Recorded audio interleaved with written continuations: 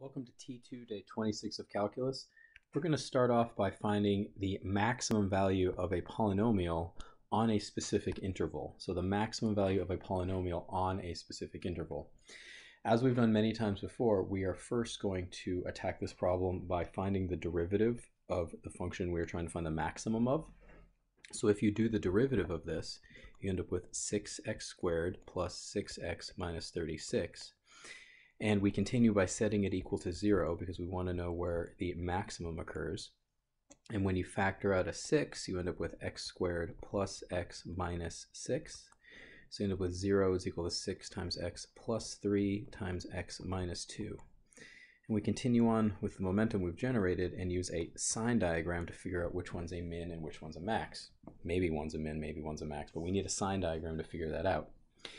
So when we do that, we have three regions here. We have three regions, and when you plug values in to find out if is it falling or decreasing, you can look at the derivative here. You can also look at the simplified one. You really just need the sign of this. You find out that the function is indeed rising here, and then falling, and then rising. So what does this function look like? It's going up, and then down, and then up. But we didn't use this information yet. What happens here? It tells us that this function stops at -5 and stops at 5.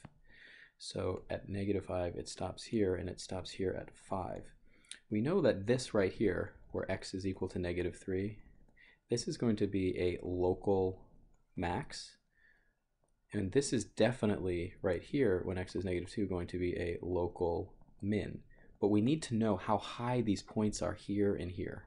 If we're looking for the max, there's only two places where the global max, the highest possible points can be.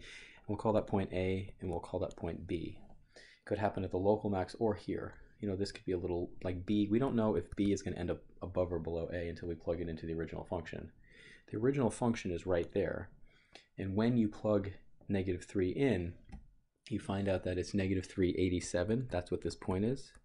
And over here, you find out that it's 5,151. So this one is therefore the global max because 151 is greater than 87. So to answer this question, what is the maximum value on that interval? The max value of f of x on the interval -5 to 5 is 151. That's the highest it can go. The key takeaway here is that you need to check your critical points, which are here and here, but you also need to test, and you also need to test your endpoints. You also need to test your endpoints. So test your endpoints if you're looking for global mins and maxes. So now we have 2,000 feet of fencing, and we're making two circles. We're making circle 1, and we're making circle 2 out of that one section of 2,000 feet of fencing. And it tells you this one has to have a minimum of 1,200 pi square feet inside. And this one, the area has to be greater than 600 pi square feet. We find that in the problem. And it also tells you that the radius for this circle, we're going to call it x, and the radius for this circle, we're going to call it y. So it tells us that, first, we have 2,000 feet of fencing. The fencing goes all the way around. This is key to realize right here. So all the way around means the circumference. The circumference of this circle is 2 pi times pi times the diameter, so it's 2 pi times the radius, which is x. The circumference over here, see 2, is going to be 2 pi y, pi times the diameter, and the diameter is 2 times y. We also know that the area of this one is pi times x squared, and the area of this one is pi times y squared. Well, we have 2,000 feet of fencing, so we know that C1 plus C2 is equal to 2,000. But we have equations for C1 and C2, so 2 pi x plus 2 pi y is equal to 2,000. So this is the summary of the question so far. Let's see if we can suss out some relationships. We also therefore know from here that we can divide by 2, pi x plus pi y is equal to 1,000. So therefore pi y is equal to 1,000 minus pi x. Divide both sides by pi and you get y is equal to 1,000 over pi minus x. So this is important. We have a relationship here. Now, before we go any further, let's remember what we had before. We had endpoints here. We had an interval from -5 to 5. We have something similar going on here. We have something similar going on here because we have 2,000 feet of fencing. All of it can't go here and all of it can't go there. You have to have at least a certain area in each case. So what does that tell you? It tells you that pi times x squared has to be greater than or equal to 1200 pi, because the area has to be at least 1200 pi. So that tells us that x squared has to be at least 1200. So x has to be at least this. So that's the smallest value x can take right here. This is the smallest value x can take. X has to be greater than this. So that's the min value for x. What about the max? Well, we'd want to find out, we can't just put all of x here. We can't just put all the fencing here, because there has to be at least 600 pi feet squared over here in the y. So that means that pi y squared has to be at least 600 pi.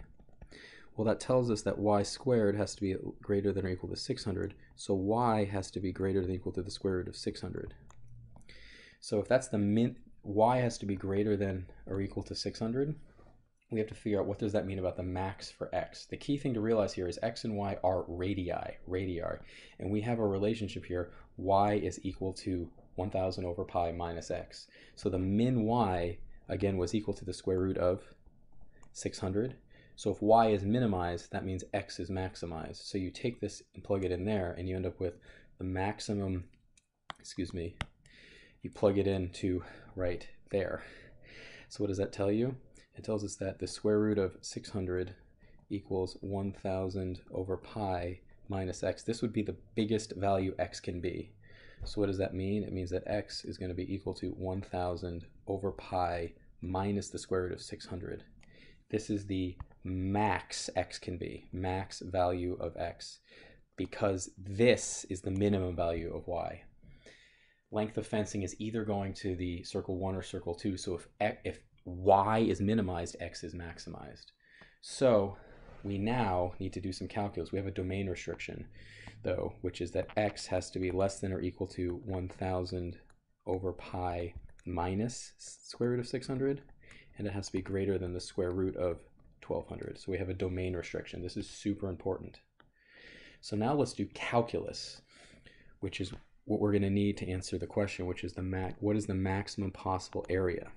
Well, the max area is adding together these two area functions right here and right here. So the area total is going to be pi x squared plus pi y squared. We can't really work with that, though, because we need one variable.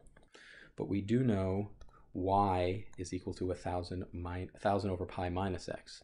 So a total is therefore equal to pi x squared plus, we take this and we march it in right there, plus pi times 1000 over pi minus x, and that's squared.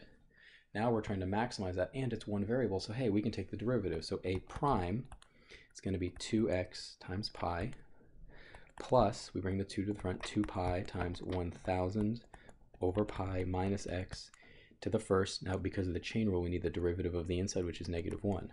So if we clean it up a little bit, a prime in terms of x is 2x pi plus, oh, it's going to be minus because of that minus on the other side, minus 2 pi times 1000 over pi minus x.